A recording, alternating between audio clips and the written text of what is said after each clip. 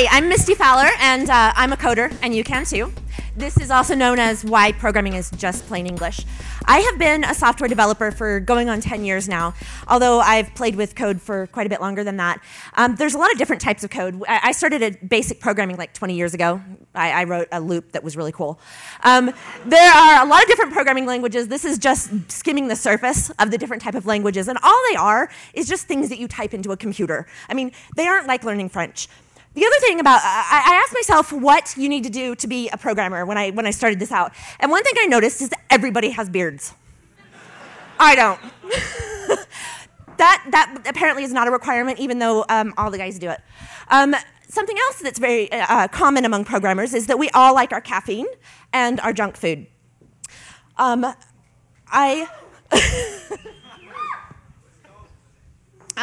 of the other things that we have in common is that we tend to follow these different categories. I like to think that I'm right over here in the geek category.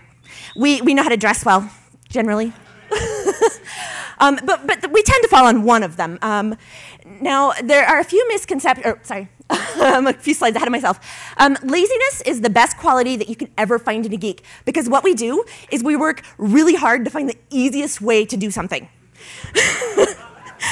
This guy was really, really smart, and what he wrote is we really are lazy.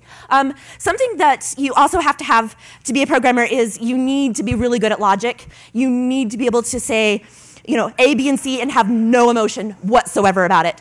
Now, the one thing that's not required, math. I know they told you that math was required, and while it can be useful for some people, not a requirement. I write programs to do my math for me. Calculators, exactly.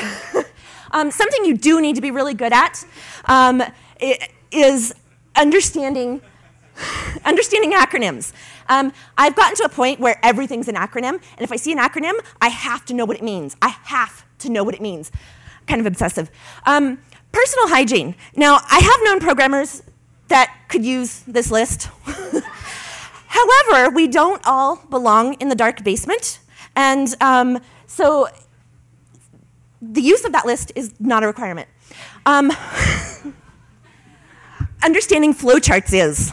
You have to understand flowcharts, and typically, you also have to understand D&D. Not a requirement, but generally.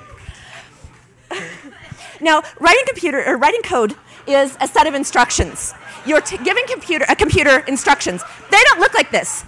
They're more like lather, rinse, and repeat. That's what programming code is. It's not the baby diapers. Much easier than that. So here's 99 bottles of beer. Is everybody ready for this one? So what you do is you take 99 bottles of beer, you take one down, you pass it around, 99 bottles of beer on the wall, right? This code looks like this when it's written, when it's executed.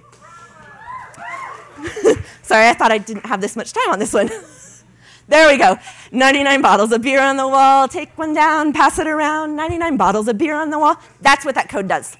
We all love that, right? So this slide's really boring, and it's really important if you ever want to understand code. I'll be happy to tell you about it, but basically, properties are things about an object, and methods are actions the object takes. You got to understand that to write code, but 15 seconds just is not long enough to explain it. You also have to know about debugging. That picture of that moth, that's where the term debugging comes from. I mean, depending on who you ask. There's a couple different stories. But in like 1940, some woman named Grace talked about code not running right, and there was a bug in the machine, and that's where debugging comes from. Anyway, this is an actual, true, literal excuse. We're not joking. It's gonna take time for the code to freaking compile. So that's when we go look at XKCD. Yeah. You have to understand some of these rules. The idea of single responsibility. This is an actual rule, but what I really like about it is that one of my favorite phrases is that just because you can does not mean that you should. Again, I kind of love XKCD, right? About 10 years ago, I decided that I was going to be a webmaster. That kind of embarrasses me now, and dear God, I was going to put the slide up and I forgot my very first website, but I kind of felt like that XKCD cartoon when that happened. I'm a lot better now.